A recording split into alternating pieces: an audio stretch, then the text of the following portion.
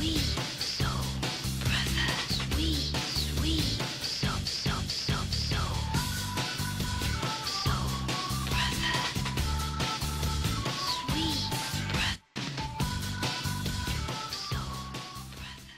guys, GNT here, and today I want to talk about these new scans for Dragon Ball Xenoverse. Yeah, usually I just not scans, screenshots.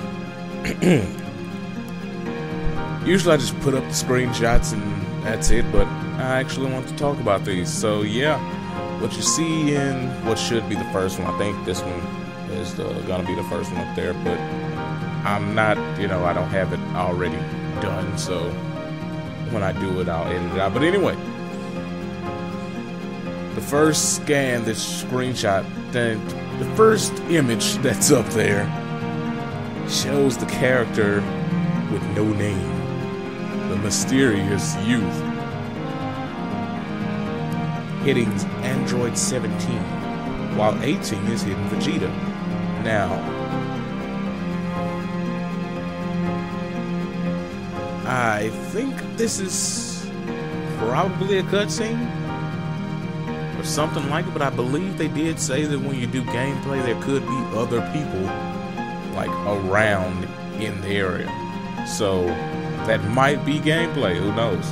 But anyway, I don't see any health bars, radars, and whatnot on the screen, so I'm assuming it's a cutscene. But what I want to talk about is, now that you get a better look at this guy, he actually kind of looks like he could be a, a custom character. I mean, you feel what I'm saying? I mean, he felt that way from the beginning. But the more I get a closer look at him, the more he looks like just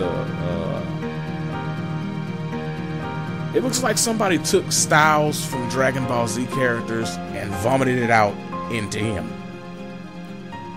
He has Gohan's face, and hairstyle for that matter, Vegeta's scouter, Piccolo's cape, and Trunks' outfit from History of Trunks. That's what it looks like to me. And anyway, let me get back on topic because I got off of it. In another picture, another image, another screenshot,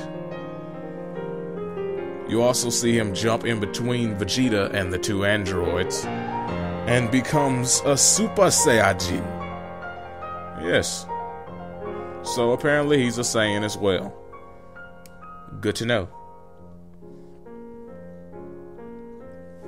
Now, one other thing that you see from these screenshots is, I guess this is part of the story mode. And it seems to be a free roaming type deal, unless you like find a spot and just drop down and then talk to people and go back up. Seems like you can run around the city, and that's interesting. You don't get much of that from Dragon Ball Z games. Usually you pick stuff and you go with it, or you just fly around until you find the spot that you're looking for and you drop down, like I was saying. So this seems pretty interesting as well. But that's all I really want to talk about. I think I hit all my points. He looks like a custom character. He's a Saiyan. And he intervenes in history. I believe they said that in the trailer or something. But yeah, he pops up in the middle of important battles and apparently stops them. Which actually doesn't look like he stopped it. It looks like he he waited until Vegeta got messed up and then said, you know what? I'm gonna be the hero. Super Saiyajin hero.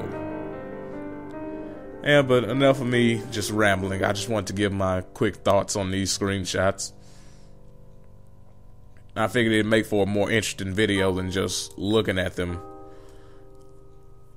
So yeah, I think I might start doing this for all the screenshots from now on. Tell me what you think.